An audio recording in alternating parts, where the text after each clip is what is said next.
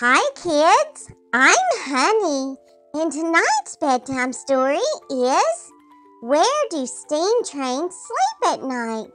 By Brianna, Caplan, Sayres, illustrated by Slade.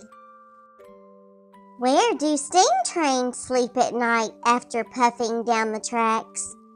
Do their moms steam up hot cocoa for their just before bed snacks? Where do snowplow trains sleep after all the tracks are clear? Do their moms say, "Plow your toys, kids. Bedtime's almost here." Where do passenger trains sleep once they've dropped off girls and boys? Do they fill their seats with teddy bears and cuddly bedtime toys? Where do freight trains sleep at night when cargo's reached its destination? Do they rest on Daddy's flatbed as he chugs home to the station? Where do monorails sleep once their one-track trips are done?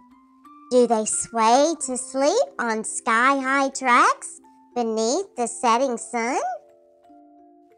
Where do fire trains sleep when they're heroes of the hour?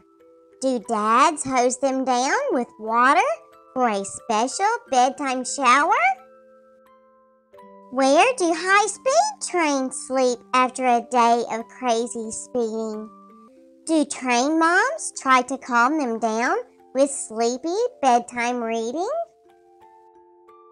Where do breakdown trains sleep once they've put engines back on rails?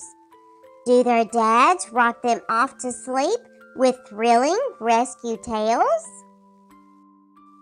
Where do trolleys sleep at night after shuttling through the streets? Do mama trolleys ring their train bells for a lullaby, soft and sweet? Where do subway trains sleep once they've reached their final stop? Does the street become their blanket, a quilt of city lights on top? Do trains gather in a roadhouse or a freight yard or a shed? They don't sleep atop a mattress. The tracks become their bed. But they have a special blankie and an oh-so-bright nightlight. They sleep beneath the crescent moon and a sky of stars so bright. Where do your trains sleep at night when you've drifted off to dreamland? Well, maybe all your choo-choos are fast asleep in Steamland. The end. Come back again tomorrow night for another adventure. Good night.